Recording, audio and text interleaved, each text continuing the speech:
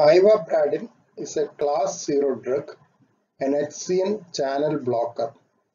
It inhibits the funny current, otherwise known as IF current, responsible for diastolic depolarization of sinus node.